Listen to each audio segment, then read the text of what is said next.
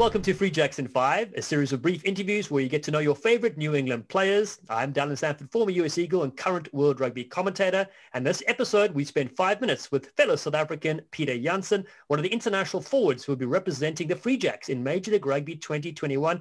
Peter, you certainly haven't missed a meal by the looks of it. No, look, that's one thing from our Afrikaans culture and stuff. You're taught not to miss a meal. So that's something I keep up with quite well, yeah. Let's talk about where you grew up in South Africa and also give us a bit of background into the other sports you played outside of rugby. Okay, so I grew up near Johannesburg. I'm from the East Rand. So if you're from South Africa, you know the East Rand's quite tough. So I grew up there most of my life. Did spend a little time at the coast. So I think that's why I get my love for the beach and so on. Other sports other than rugby, I enjoy golf. My dad always used to go play golf with me. My mom used to take along with. She used to drive the cart.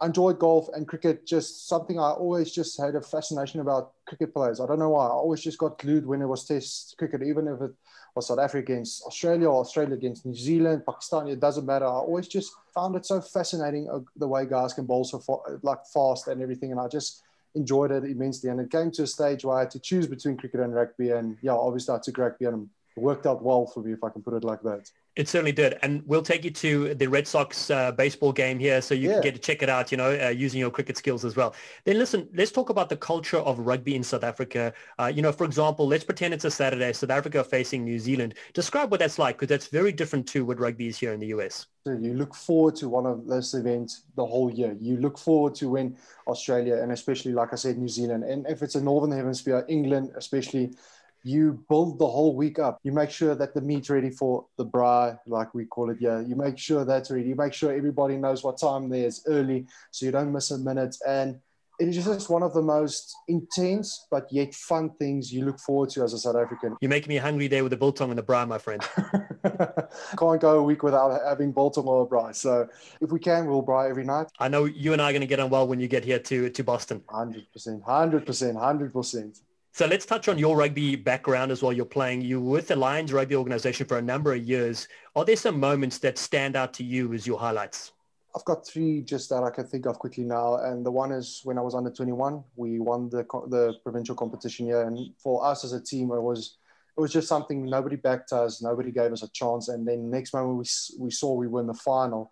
And we just decided, well, we might as well just win it while we're here. So we did that. That's something I'll remember. Just that group of players. I don't think a lot of them still play rugby at this stage, if I'm being honest. But again, it's just something you'll remember forever.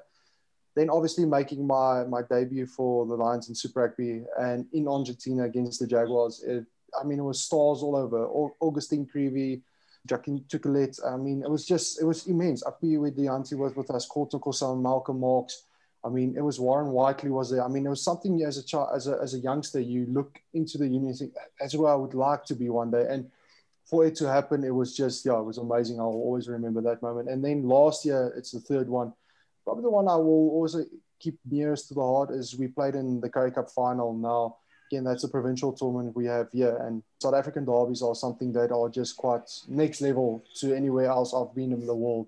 So to be part of that final and coming so close to winning it as well, we only lost by 3 points. So it was heartbreaking, but it was something that will stick with me as well. You also had a chance to work with one of your mentors, Springbok and the monster, Malcolm Marks. What's that raging bull like? And tell us a bit about your relationship with him. Malcolm is probably one of the nicest persons you'll ever meet off field.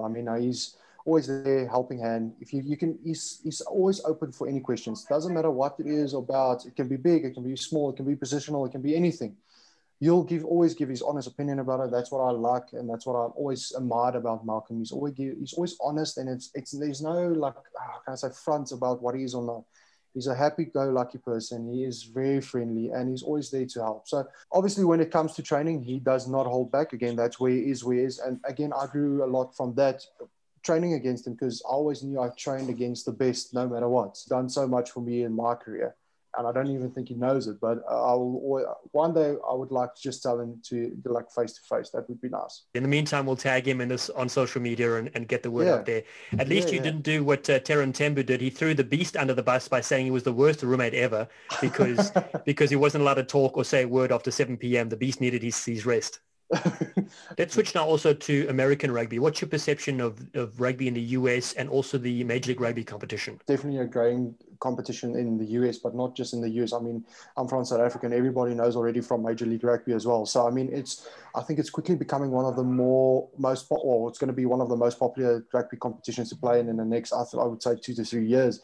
And everybody is just excited about the brand that they play and what have with the coaches that are coming in, the players are in, the mentors of coacheship. I know Eddie Jones was there a few months ago. The amount of knowledge going in and the work that's being put in by MLL to make it one of the best competitions in the world, it's exciting. And I'm just from a rugby guy perspective, I'm looking forward to being part of that growth and to see where this can go. Because, I mean, I think the sky's the limit.